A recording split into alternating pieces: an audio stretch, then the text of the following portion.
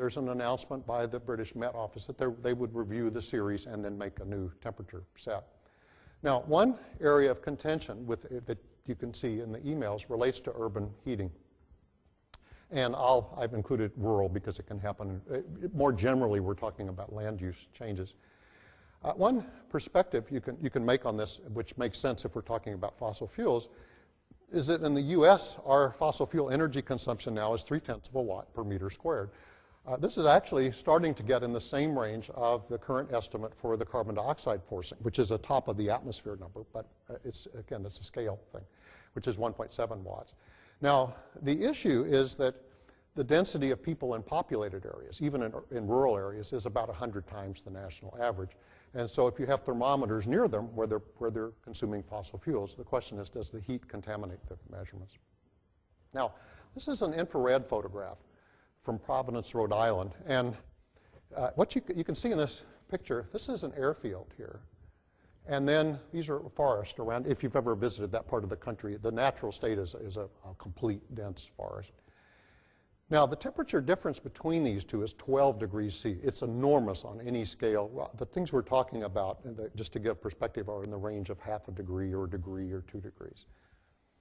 Now, the problem is that half of the world's climate stations that are used in the series are actually at airports. Now, there's a question about, Phil Jones has had a long-term interest in urban heating. There was an early paper published in 1990 that compared pairs of stations in China, Russia, and Australia, and it did claim that there was little or no effect of little urban heating effect. With respect to the Chinese results, there have been rather public criticism of these and quite a few papers that simply contradict the results.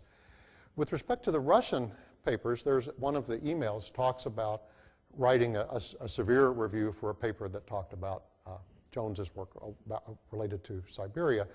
Siberia actually matters for world land temperature because it's such a large land area. Now, one of the papers, the author has surfaced, and he's left the climate field at this stage, but he's also submitted, his draft is now public, and the paper was rejected. And there was a sentence there that suggested that Jones's results, Russian results, were high because of urban heating. Now, after the emails were released, there's a list of the Russian stations that have been posted. Of Jones's Russian stations, and then there's been an article from a Russian institute that it's quite critical that claims essentially that the stations were cherry-picked. Whether the purpose is to give a larger warming or not, the claim is the effect is to give something like 0.6 of a degree. Now, in the assessment report, there's one statement, and you may have seen this in the discussions about keeping papers out. These related to urban warming. These papers are published. In this case, one of the reviewers objected. And so the papers were included as a brief reference, but then a sentence was added that simply said the papers weren't valid, again, without a reference. So it's a very tough discussion in some ways. Now, in the actual report, Jones cited his own, the 1990 paper, plus a later one by Peterson. And you can get the sense of the range here that it suggests it's roughly 10 times smaller than the trends that we're trying to identify. And there's another part of the report where the rise that's associated with urban heating is actually given a number, which is 0.06 of a degree C per century. My own sense when I look at that infrared photograph is that you would need a lot of, after I see a 12 degree C difference, you would need a lot of papers to show me that was that small, that 0.06 of a degree. I'll give one more example here. This is not an urban area by that definition. It's the climate station in my father's hometown. It's Detroit Lakes, Minnesota. And this is continental climate. The average daily, or January minimum is -20 degrees C. Now, what you're looking at here is this is the older station, this box, and then the newer station is the white bellows there. Now, why it's here is that it's attached to a radio station. And then what you're looking at here is this red box here is a cable tray that runs out to the antenna, which you can see in the marsh. Now, my previous life, I was a transmitter engineer, and so this is the perfect place to put a radio station on the edge of a marsh. Whether it's the right place to put a climate station or not, given what happens in a marsh, it doesn't appear to be. Now, online, there's been a little discussion of this station related to this air conditioner. It was on the roof, and then it was moved to the ground here. And then A couple of months later, you had a 4 degree C rise, which the surrounding stations didn't have. You can check the surrounding stations, so it was a local effect. Now, this one's not really of concern to me because it happened so late that it doesn't affect a century-long trend. The one I was concerned about, and I didn't see a discussion, is this propane tank here. The station, if you look at the schedule, comes on the air at 5:30 a.m., and the reporters are not working in minus 21 degrees C, and so the question is, does it affect the results? Now, here's the raw numbers for this. The top one are the July max, and those are absolutely flat for a century, 0.0 degrees. The January minimum are 4.1 degrees C rise. These are different enough to me that I'm reluctant to even kind of average them. They don't seem to be doing the same thing to me somehow. But what happens with this raw data is it then gets adjusted, and then after the adjustment, both the January and the July mean temperatures have a 1.6 degree per century rise. So they're very large adjustments that are made to these numbers. Now, my take on this, and it may be my perspective as an engineer, I'm not a scientist, is that, to me, the land air temperatures data looks poor. And one issue which we work pretty hard in engineering to try to separate is the people doing adjustments, the people writing the IPCC reports, and sometimes the advocates, the people getting arrested at coal mines in the United States, are all the same people. And my sense is that there really are severe problems with confirmation bias in the papers. Now, one thing, ironically, given the discussion we've had, which really is quite difficult, it's quite contentious, is that in 2008, after the assessment report, Phil Jones published a paper for Chinese temperatures that made a comparison not between rural and urban areas, but to the sea surface temperatures in the China Sea. And he found that there was an urban heating effect of about 5/10 of a degree C over 50 years. And so the way I'd like to approach the problem is use sea surface temperatures instead. Those are actually the ones that relate in a stronger way to the long-term climate dynamics, which is really, from our time frame, is valuable. On the other hand, there's still a warning here. What we're saying with sea surface temperatures is that we're getting the correspondence right between sailing ships in the Royal Navy in 1850, wooden buckets, thermometers in wooden buckets, and 2010 with automated buoys transmitting to satellites. And just the warning, when you look at the English ones on the eastern side of the Atlantic and the American buoys on the western side of the Atlantic, it looks like there's a couple of tenths degrees. It's not that easy even to get those to agree. And so there is a warning here. But we'll plow ahead. We really don't have a choice in some sense. Now, the model I'll use is a correlation model.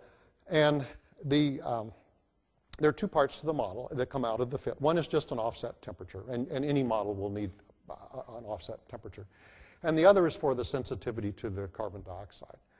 Now, climate scientists tend not to use correlation models. They have a large groups of people that work on physical models. The reason I like the correlation model is it keeps the number of variables down, and it actually gives us a chance to get an estimate of the uncertainties from a statistical point of view rather than an expert perspective. Now, one issue that comes up is there are delays associated with the ocean, and I use a model by Isaac Held for this. There's two time constants in the model, one 3 years and one 60.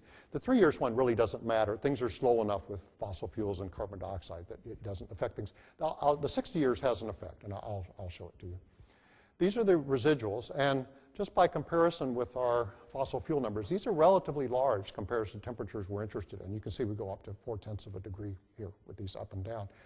But it turns out, just from the point of view of the series of these, they're pretty well behaved, and you can do the standard replications and calculations of confidence intervals. It's actually a nice data series. They're just big residuals.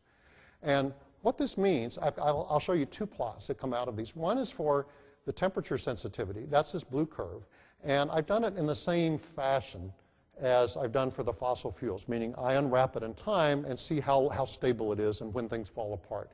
And this one is really quite satisfying in the sense that I get back all the way almost to the Second World War before things collapsed. The data themselves go back to 1850, so it's a relatively long series to do a correlation. And that makes sense to me. Really, big-time fossil fuel production started around the world after the Second World War.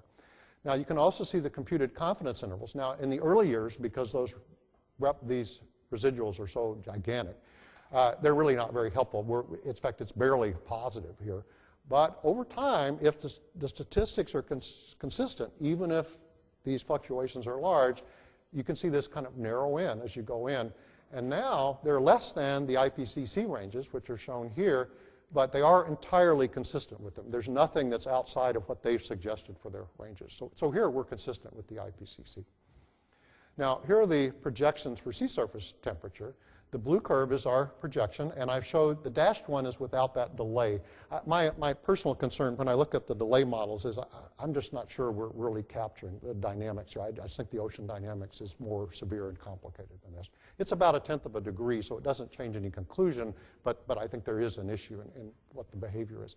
Now, here we are less than the IPCC numbers, and the reason is, as you saw in that emissions, comparing to emission scenarios, we are producing less fossil fuels. Now, one other comparison you can make, the US government, Obama administration, and the Australian government have committed at Cancun to limit the rise in temperature to 2 degrees C compared to pre-industrial times. And this, apparently, we clear without any real change in policy. Now, this half degree or degree we're talking about doesn't really have a direct effect. Obviously, in our daily life, we experience much larger ranges than this.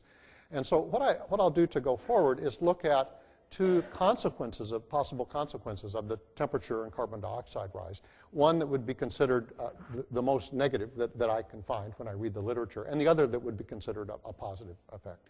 This is sea level rise is probably the most visible public concern. This is data from a tide gauge. This is Galveston, Texas, and this is a pretty big rise. It's 6 millimeters per year. Now, if you read the assessment report, it turns out that these sea level rises in the assessment report are not corrected for land subsidence when the land itself is changing. And in Galveston, since the assessment report, there are now GPS measurements for the Galveston tide gauge station. And it turns out of that 6.3 millimeters per year, 5.9 plus or minus some things, is actually land subsidence. There's been oil production from that area, and that's probably one factor in it. Well, this is the Sydney tide gauge, and this is an extremely good record. It goes back into the 1800s, and this one's quite consistent. I can't see any real change in a big break in the slope or something that's dramatic. And the scale I've chosen here, just to give a sense of, again, perspective, this is the daily tidal range. So in 120 years, we've gone about 5% of the daily range. I like this as a comparison. In fact, when I'm talking in the US, I use Los Angeles, which has a very similar record. It's a little bit larger in Los Angeles. Because the main concern, I think, for sea level rise is 2 ice sheets, the Greenland ice sheet and the West Antarctica ice sheet. Now, people are measuring the mass loss from these ice sheets through their satellites, the GRACE satellites, and there's a European one called GROSS satellites that's coming too. Now, my sense is that when you see the papers is they still haven't agreed on all of the calculations, and so we're not seeing a complete agreement here.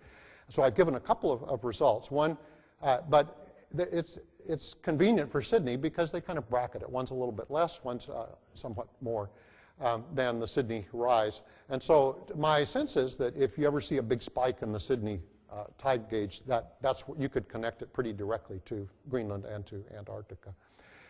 Just to give some perspective here on the scale, and I'll try in another respect with substance in the next slide. This is 0.6 of a millimeter per year. My hair is about 1/10 of a millimeter per year. And so I also have the perspective, maybe I can wait till I don't have to describe the rise in terms of the thickness of my hair. Now, and also, there are a lot of cities that have had to deal with sea level changes that are much larger than this. One example, it's an extreme example. This is Long Beach. Long Beach is one of the ports of Los Angeles where I live, and it's the 2nd largest port by volume in the United States. And Long Beach is also on top of the Wilmington oil field, which is one of the richest, at least in terms of barrels per oil per square meter, richest oil fields in the world. And they started pumping in the early part of the 20th century, and a large subsidence bowl developed. In fact, in the middle of the bowl, it was 9 meters. It was not 9 millimeters, it was 9 meters. It's very large.